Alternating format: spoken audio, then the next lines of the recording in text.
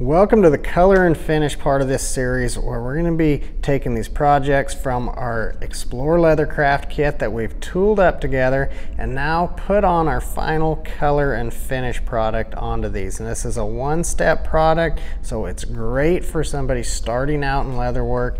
There's so many options as you build into the craft, but starting with a simple process is really a great way to go.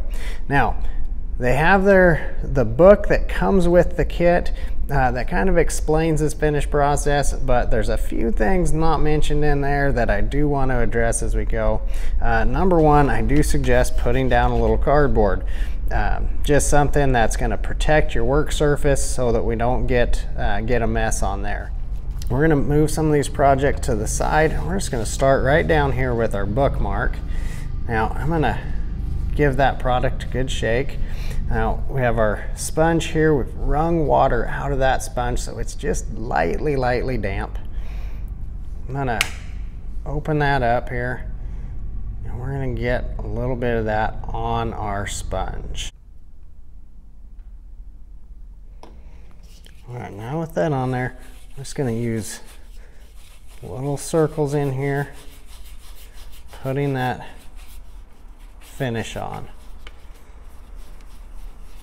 Now again, as you progress in your craft and want to invest in different products, there's other darker stains that you can use and add a lot more different color.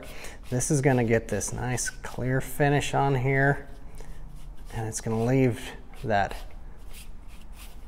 natural finish that's going to antique up and get that patina over time. Now, another trick that's not talked about in the book at all, but if you want this to darken up and you're not to the point of adding different stains and dyes and things like that, but if you want to get a lot darker color to that, you take this veg tan leather and set it in the sun, get that exposure out there, you're going to really get a lot darker color in a very short amount of time.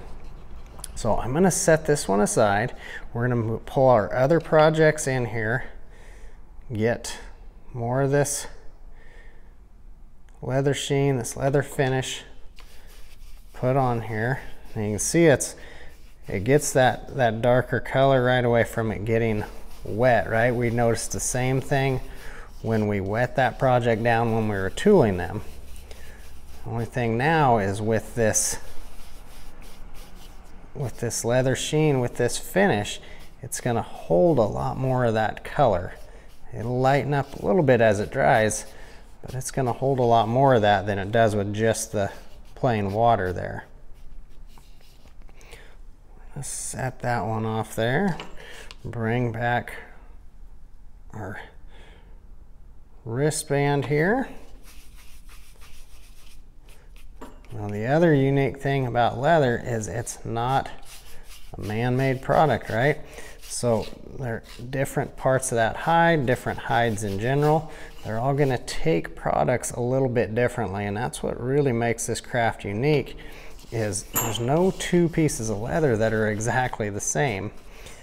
So they're gonna color up just a little bit different. That's what's the fun thing about showing you this. This is just a clear sheen. We're gonna get a little bit of that deepening in the color, but all of this leather that looked to be the exact same color when we were tooling it up is all gonna color a little bit different with this final finish process here.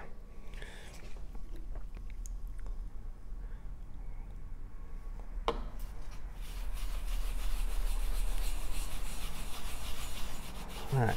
Any kind of finish, whether it's this or if you've moved on to other different colors and stains, it's important to work in circles, and that's going to avoid any streaking as things dry.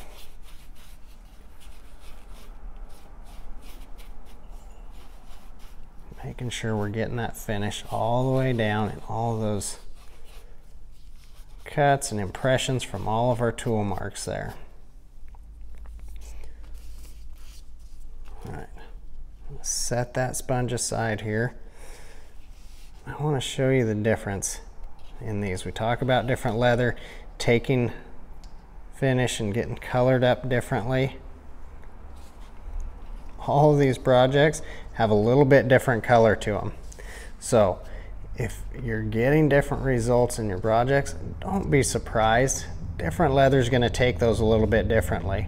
When you want to get more exact and a little more dialed in on your finishes, we move from this one-step finish here that's putting a nice seal on that and get into some of your different dyes where you can get specific colors and put those on in different ways. As a bonus, I want to take you one step further here. So once we've let that sheen dry, if you're wanting to take this past the Explore Leathercraft Kit and take it to that next level, I'm going to show you this other product here. This is a gel antique. This is another very simple, easy product to use. And just in case you're ready to move to that next step here, I'm just going to get a paper towel and we're going to put a little bit of this product on our project here. Now we're going to work in circles here. Now again, this is over top of that one-step finish that we had already put on here, but this is obviously going to be adding more colors. This is antiquing it, and this is getting down into all our little details that we had tooled up. So there's so many products and so many options when it comes to finish, but this would be just that next little addition that's one step further than what you already have going on in the Explore kit. I'll fold that over and wipe off any excess here. Like we mentioned before, we're working in circles to avoid any streaking.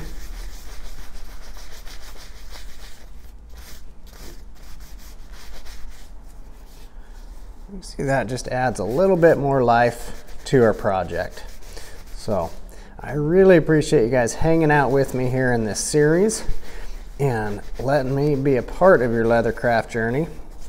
If you're ready to take that to the next level and continue with your leather work, please feel free to check out the links in the descriptions on any of these videos. Check out our website for other products and things for those next steps, and be sure to watch all the other free content that we have right here on YouTube to help you progress in your journey. Take care.